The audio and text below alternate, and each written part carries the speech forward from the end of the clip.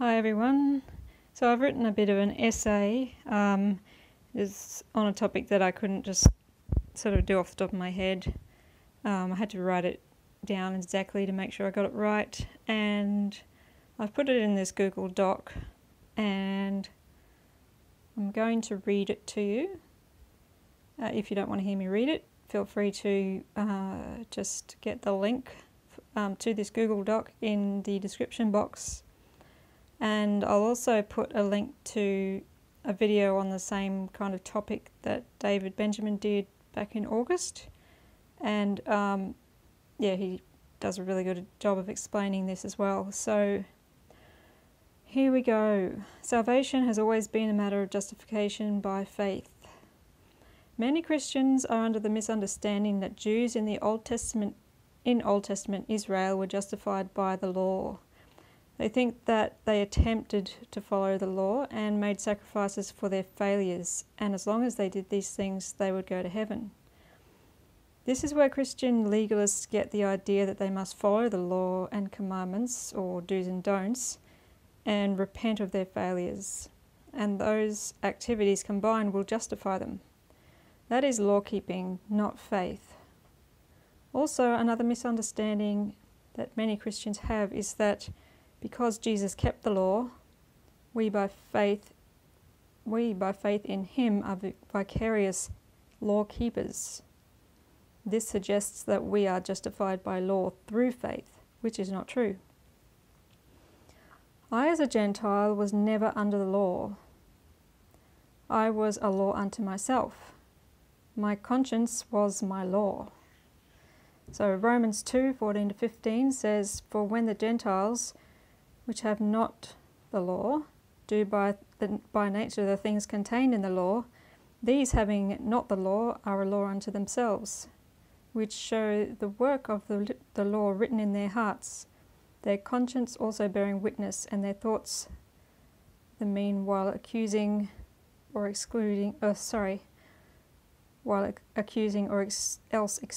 one another." Sorry, messed that up. Jesus was righteous because he was the Son of God, God himself, not because he kept the law. The law witnessed his righteousness because the law is a reflection of God's righteousness. Romans 3:21. But now the righteousness of God without the law is manifested, being witnessed by the law and the prophets. Jesus in his earthly ministry gave the correct interpretation of the law, the spirit in which it was given, not agreeing with the way the religious leaders had interpreted the law. The righteous standard of the law that he gave witnessed his righteousness, his perfection. The law was only ever given to increase transgression and to be a schoolmaster to lead people to Christ. Romans 4:15, because the law worketh wrath. Galatians 3:24-25. Wherefore the law was our schoolmaster to bring us unto Christ, that we might be justified by faith. But after that faith is come, we are no longer under a schoolmaster. 1 Corinthians 15:56, the strength of sin is the law. Romans 3:20, for by the law is the knowledge of sin. Romans 5:20, moreover the law entered that the offence might abound. Galatians 3:19, wherefore then serveth the law? It was added because of transgressions, till the seed should come to whom the promise was made. The law cannot be used for justification. It cannot give life. Galatians 3:21, for if there had been a law given which could have given life, verily righteousness should have been by the law. Galatians 3:11-12, but that no man is justified by the law in the sight of God, it is evident. For the just shall live by faith. And the law is not of faith, but the man that doeth them shall live in them. Romans 3:20, therefore by the deeds of the law there shall no flesh be justified in his sight, for by the law is the knowledge of sin. Abraham was justified by faith, And the law did not disannul the promise given to Abraham in order that Gentiles could be saved. Galatians 3:14-19.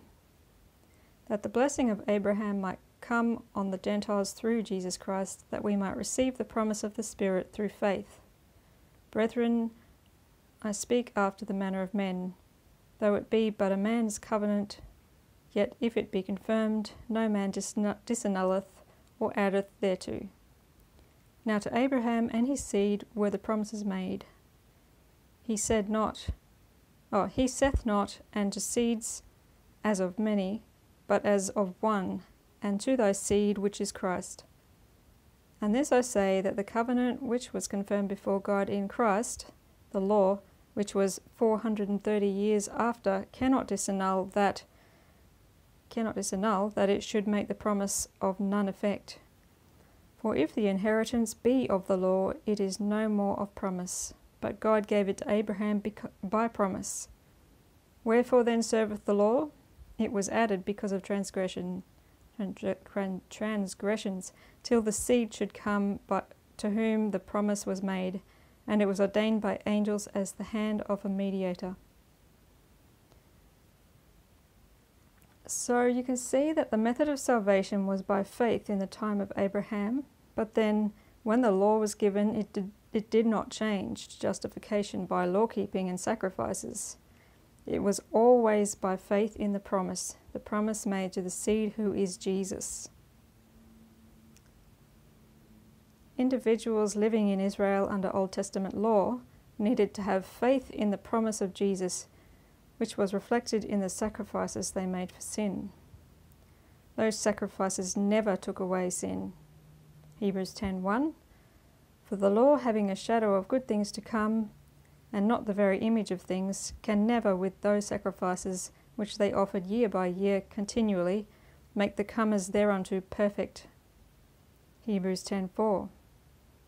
For it is not possible that the blood of bulls and goats should take away sins.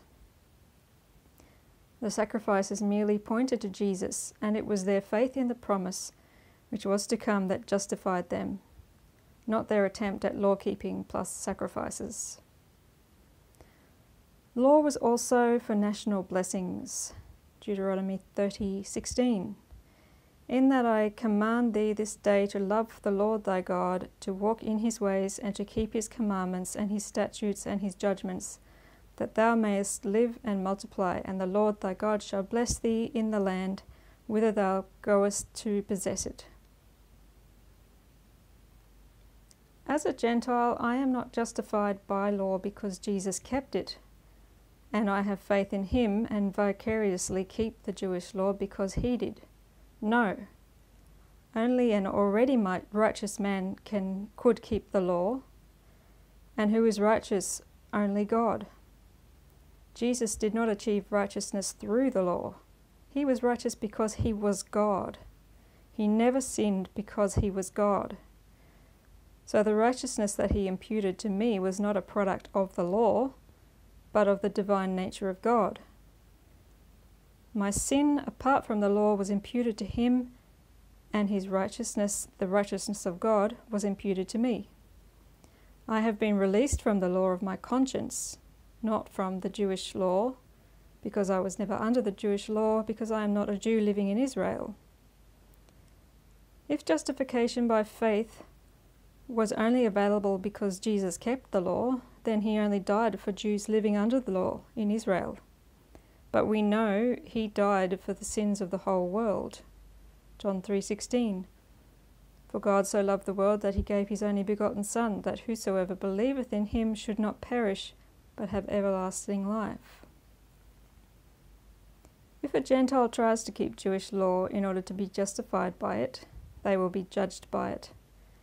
Gentiles not trying to follow Jewish law will be judged according to their own law, which is their conscience. Sorry, there shouldn't be a question mark, it's a statement. I'll change that. Romans 2:12. For as many as have sinned without law shall also perish without law, and as many as have sinned in the law shall be judged by the law. This is a very complicated topic, but understanding it will help to free you from any subtle legalism that you may still be under. It takes time for us to untangle ourselves from legalism. Many grace believers are still under it without realizing. We were never under Jewish law, and as Gentiles or even modern Jews, through faith in Jesus, we are justified by faith in his death, burial, and resurrection, not justified by vicarious Jewish law-keeping through faith in the only lawkeeper that ever existed. He kept the law because he is God, and he gave the law but as a shadow of the perfection of God. But the law only ever pointed to Israel's need for salvation through the sacrifice of Jesus, their Messiah. As Abraham was justified by faith, so were all believers since then, whether living in Israel under the law before Jesus died or after Jesus' death. Even David believed in justification by faith and not of works. Romans 4:3-8. For what saith the Scripture? Abraham believed God, and it was counted unto him for righteousness. Now to him that worketh is the reward not reckoned of grace, but of debt. But to him that worketh not, but believeth on him that justifieth the ungodly, his faith is counted for righteousness. Even as David also describeth the blessedness of the man unto whom God imputeth righteousness without works, saying, Blessed are those whose iniquities are forgiven, and whose sins are covered. Blessed is the man to whom the Lord will not impute sin. Knowing that we are justified by faith means Jesus has given us everything freely, with no expectation of anything in return from us. We are free from law of any kind, so are not obligated to do anything. With our new nature, as our minds are aligned with our regenerated spirit, we naturally do things pleasing to him because our spirit cannot sin. This is not law-keeping. This is Jesus' life-giving spirit living through us. We learn to have no confidence in the flesh and live by faith. Galatians 2:20-21.